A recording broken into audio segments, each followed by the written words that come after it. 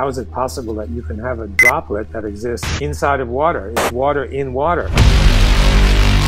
Exclusion zone actually describes a zone that contains this fourth phase of water. This structure is not neutral. It has negative charge. Unconventional science is absolutely critical, but scientists don't have much of a chance to pursue them. Oh, Antoine, he's a crackpot. Pay no attention to Antoine. A potato battery which can power a clock, or is it something which has much more potential in it? I think it has much more potential in it. If this guy is right, it's a fundamental change of scientists. Was that intro over the top? No! I mean, we all know it as a fact. There are 3 phases of water. Flowing at the tap or in a river, it's liquid. If it starts freezing, it gets solid. And if it gets over 100 degrees, it becomes a gas. So when someone comes and tells us, wait, there's a 4th phase, I have to admit that it's a bit surprising, to use an understatement. Yet, if the scientific community doesn't fully agree with everything Gerald Pollack proposes in his 4th phase of water book, they nevertheless all agree on something: there's more than just solid, liquid and gas, and that 4th phase of water exists. So bear with me, we'll start by reviewing what that 4th phase actually is, then look at all that it may explain in our daily lives, and finally review how it may be applied in water treatment and the water industry in general. Have you ever looked at a water pitcher and wondered how water was lying inside? Is it like a bunch of water molecules just discarded in bulk, or rather a patient and geometric stacking of molecules on molecules? I first got to know Gilbert Lee, and his point of view is that we know liquid water very well, but he said the water molecules are not bouncing around. They're ordered. They're standing at attention like soldiers. At the time, Gerald Pollack was working on muscle contraction, but the more he was discussing Gilbert Link's theory with his students and colleagues, the more he was convinced he should investigate it. If he's right, this changes all of biology. Oh, by the way, Gerald Pollack leads a laboratory at the University of Washington in Seattle. He's the founding editor-in-chief of the Water Research Journal, the executive director of the Institute for Venture Science, and the author of, among other books, The 4th Phase of Water. The thing is that water is a surprisingly low investigated field of fundamental science. Maybe because many think what I thought before jumping into today's topic. Come on, after all these years, we certainly know everything about water, don't we? Spoiler, we don't. Maybe also because quite recent instances of people trying to revisit what we know of water didn't end well. Think of Derriagin's discovery of polywater or Ben Venist's exploration of the memory of water. 2 topics I'd really like to cover in the future, so drop me a word in the comments if you'd like me to. Yet when you think of it, there's quite a bunch of behaviors of water around us in our daily lives that we accept as a fact while hoping that someone understands it. Why is ice slippery? Why do waves persist over long distances? How do diapers hold 50 times their weight in water? Why does warm water freeze faster than cold water? Why does ice float on water? Why can you build a tiny water bridge between 2 glasses? Why do droplets of water exist in water? I mean, water in water. These are just some of the questions Gerald Pollack claims he may have answered with the 4th phase of water. So what is this 4th phase? Well, what is maybe not the right question to start with. Indeed, it's more about where this 4th phase is. It does form at the surface of water at the interface next to hydrophilic surfaces. Gerald Pollack discovered that when looking at those interfaces,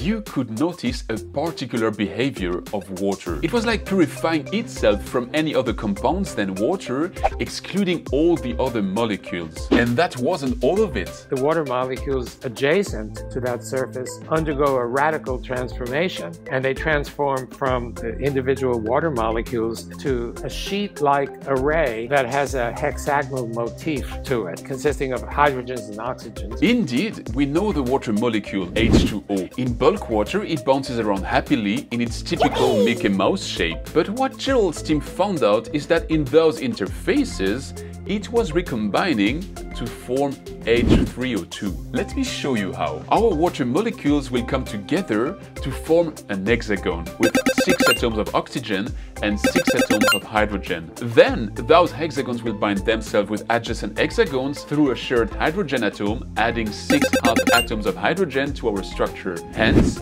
the formula H9O6, which you can simplify in H3O2. That first molecular layer then serves as a template for the growth of the second layer, and so on and so on. And these layers grow one by one, and they can grow to enormous lengths. We see them grow in certain circumstances up to a meter. This structure is somewhere in between the vertically stacked up shape of ice and the loosely connected state of liquid water.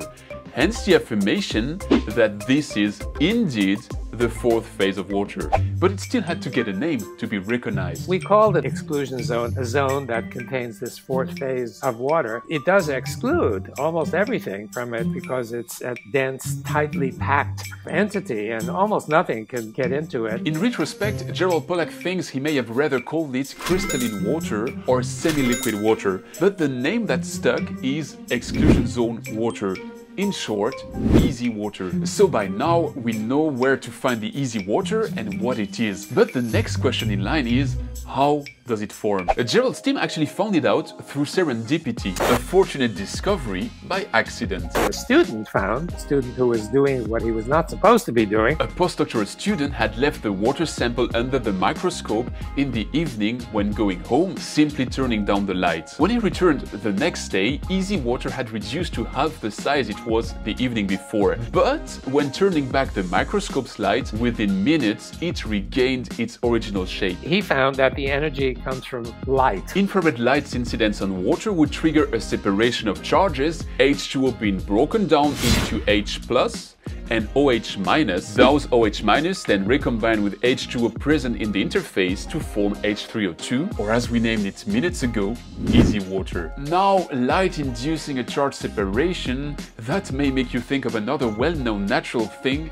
photosynthesis. I'm not certain, but the first step of photosynthesis, there's such close resemblance to what we've been studying that I can't help but wonder whether the two are actually the same. Even more intriguing, my saying that infrared light triggers separation of charge in water has probably ringed a bell in you, because how do you call a body with a separation of charge? Exactly, you got it right, a battery. We've demonstrated in the laboratory that starting with this battery, you can actually obtain electrical energy. And you'll see in a minute that this may have direct applications in the water industry. But first, let's recap what we've learned in this first part. Principle 1, water has a fourth phase. Principle 2, water stores energy. And principle 3, water gets energy from light. The book adds a fourth principle, like charge entities can attract one another, or like likes like. But I won't be covering that one today, so check my full interview with Gerald Pollack if you'd want to know more. The link is in the description. If you need a reason to do so, let me tease you with this. This fourth principle may be the reason why you're able to build wet sand castles with your children to defy waves and tides at the beach. Are you hooked? For now, let's look at how easy water may explain many phenomena we see around us every day. First, if easy water is effectively created by the action of infrared light on water, as Gerald's team demonstrated it, this means that there is easy almost everywhere, from the bottom of the oceans where no visible light passes through but infrared gets emitted, to the inner part of our bodies, which are made of 99% water molecules. If you ever type fourth phase of water in Google or even YouTube, you'll swiftly notice that this opens a door to talk about energized water and investigate the theories of Victor Schauberger or Rudolf Steiner. I won't do it today, but considering the hype around water ionizers, I'd be keen to dive into it in a future episode. Again, tell me in the comments if you'd be interested. Now, if by now you're still wondering if there is one statue Gerald Pollack would still be reluctant to unbolt, consider this. In his book, he attempts to demonstrate how Brownian motion, the random motion of particles suspended in a medium, may better be explained through the action of easy water than by the traditional theory proposed in 1905. Who formulated it in 1905, you ask? Albert Einstein. I was about to meet Sir Andrew Huxley, obviously not Einstein or Archimedes. I'm not that old. Huxley was one of the greats. I learned from that experience that even famous, important people can be wrong because they're human. They do sit on toilet seats and they eat the same food that we eat and they have the same foibles that we suffer. Hence, Gerald's approach throughout the book to apply Occam's razor to any phenomenon he attempts to explain. You've got two competing ideas, like, for example, God exists or God doesn't exist. Probably the simpler one is going to be the one that is correct. I've come to realize that the ideas presented are complicated because they're wrong. Therefore, the book distinguishes the concepts where Gerald's team is certain, like the existence of easy water or the four principles it implies, and the ones which are proposed with reasonable backing as a hint and support for further research. And that ranges from discussing what temperature and heat actually are, to studying how vortexes may cool down water, through explaining why various types of water won't mix, how water-based lubrication works, how water reaches the top of the tallest trees, and many, many more. If you ask me, my favorite one is probably how water bubbles and water droplets may actually be the same. When you see a structure that is spherical, how do you know what it is? How do you know if it's a droplet or how do you know if it's a bubble? Sometimes we were quite sure that it was a bubble. It turned out to be an underwater droplet, and you wonder, well,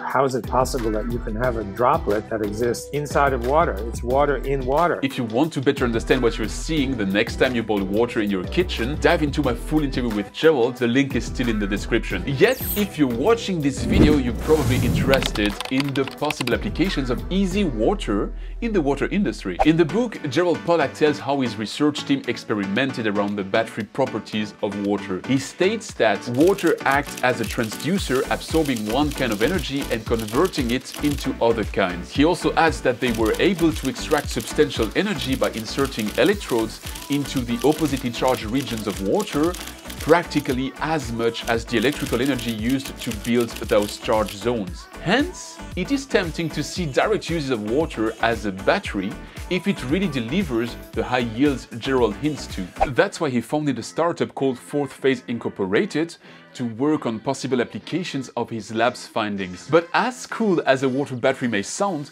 the second hot topic Fourth Phase Incorporated is pursuing is probably even more promising and intriguing for a water professional. If you have an apparatus that can create an easy and you collect that easy, if you put water into this black box, the water contains any kind of pollution, pharmaceuticals, microplastics, you name it, it's excluded from the easy. Remember, it's in the name, exclusion zone water, so it sounds logical that it excludes anything that is not water. If it can do so while leveraging renewable energy sources which are widely available on Earth, like sunlight in general and infrared in particular, then it may be a cool prospect to treat raw water, be it as a desalination tool or as a way to produce industrial ultra-pure water. It does work. It works beautifully in the laboratory. But so far, it only works in the lab. It takes an awful lot to cross the so-called valley of death from a laboratory observation to something that's usable in a practical sense. And it requires a good deal of investment. Funding is indeed